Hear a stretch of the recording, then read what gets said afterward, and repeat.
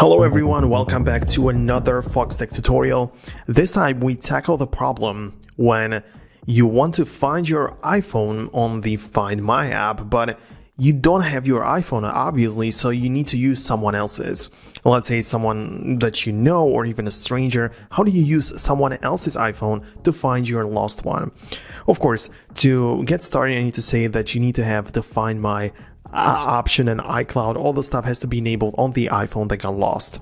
Okay, but to find a lost iPhone using another iPhone, you have to go to a website. So you're going to open up Safari or go to Google Chrome, whatever the other iPhone has available. And what you have to do is to simply go to iCloud.com. This is the place where you can find all the things that you need. So you're going to go iCloud.com. Make sure you click on the link right here. And what you have to do is to log in with your Apple ID, which is linked to that device which got old. You naturally should have access to it, no problem. I'm going to sign in. It lets me sign in with my Face ID, but you don't really want to do that because this is using this device's Apple ID. You want to use Apple ID of that lost iPhone, so you're going to use a different Apple ID. I mean, in my case, it doesn't really matter, so I'm going to just continue with this one. You can see that's how it gets you logged in.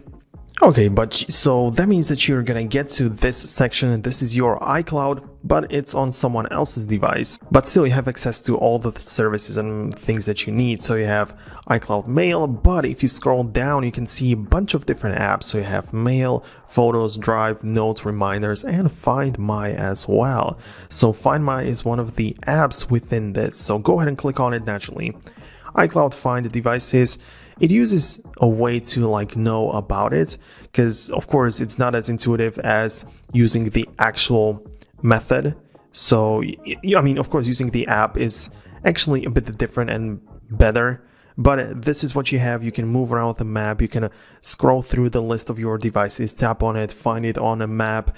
You can see that you can select the lost one. You can mark it as lost. You can do a bunch of different things with these devices. It works the same way as if you were using the Find My app on your own iPhone. It's just using someone else's and a website for it, but it's basically the same thing.